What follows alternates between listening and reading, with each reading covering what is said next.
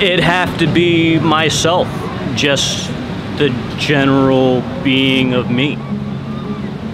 What would you guys talk about? I don't know. I'd have to come up with questions in relation to who I am right now versus who I might become versus who I have been in the past. I'll probably have dinner with Jesus, yeah. Like I'd want to have like that Last Supper. I just want to see what was going down, yeah. Like all the disciples and everything. Yeah, it's a famous dinner. Probably the most famous dinner I could think of, yeah. Don Corleone, I think. He's a gangster. Famous one. Just because it's rad how he managed to pull all this gangster stuff off. Not that I want to be a gangster, but it's so different from what I am. And it's scary and fascinating at the same time. So yeah, definitely Don Corleone. Oh, easy, Ozzy Osbourne. Because we would obviously get along from drinking and stuff. Californian girls, for sure. Because I love California, I love the style, the lifestyle here, and I love Americans. My brother Max over there, because I love him. What would you guys talk about? Normal shit. Madonna. Yeah, for sure. Tupac. Because that's my favorite artist of all time. Lindsay Pellis. Blonde, great eyes, and her rack's outrageous. I'd invite Elon Musk to dinner. I think he's I think he's a force for good in the world, and he's a revolutionary. Like, we don't have many of those these days. Yeah, I just want to pick his brain. It would be my mom. I told you it was lame. I don't know, we just get along really well, and we would talk about all the shit that we do when we're not together, which is a lot of the time. Sofia Vergara. She's from Colombia, and I think she's a beautiful woman.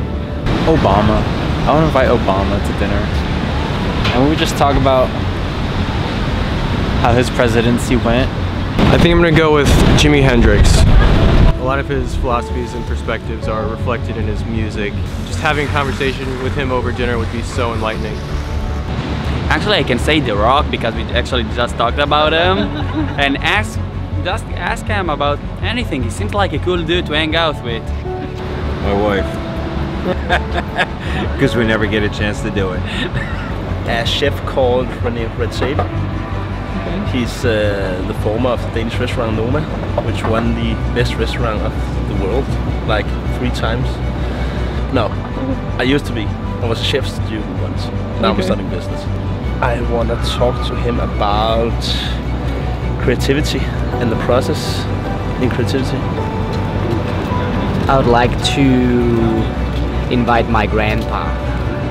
Because he's one of my favorite persons in the whole world. He's not here anymore, but I'd like to, you know, ask him a little bit more about life. Probably Vince Staples. Yeah.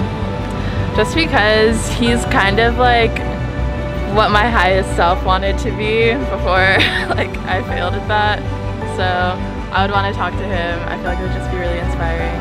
Do you have a question that you might want to ask him? Do you ever feel lonely, and how do you cope with your loneliness? Trevor Noah.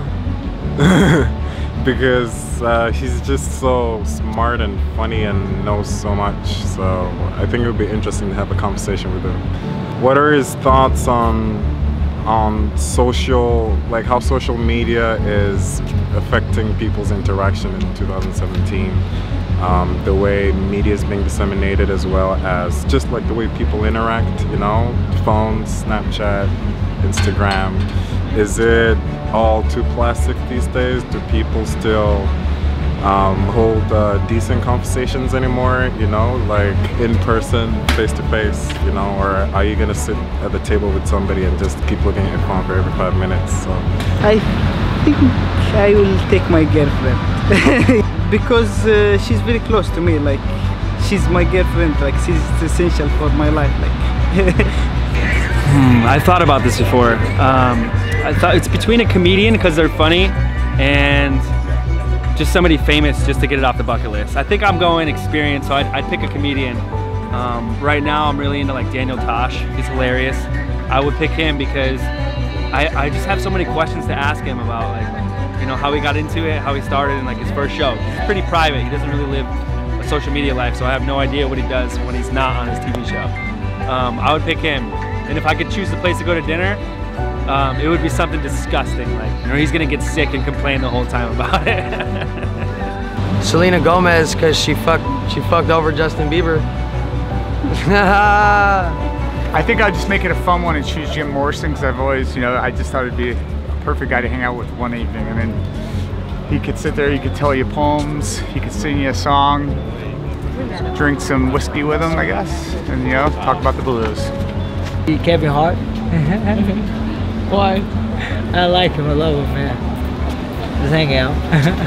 Maybe my mother, huh? What would you guys talk about? About my life, about his life. Justin Bieber, because he slays pussy. Okay, do you have any questions you want to ask him? Nope. I'm gonna say Jim Carrey in Ace Ventura form, and because. Probably astronaut, Chris Hadfield, and we'd go to like Wings and Things. Probably because he's a nice guy. I read his book. It's a good book. I would say my sister. Okay. Sam. She just passed away. This was like 6 months ago. And the reason I say that is this place that I'm staying right now, a hostel, is something that reminds me a lot of her lifestyle. So it's kind of weird. I just found myself here. If you look right over behind us at the beach bungalow, I see a lot of her in there. So I mean, I'd like to spend another dinner with her.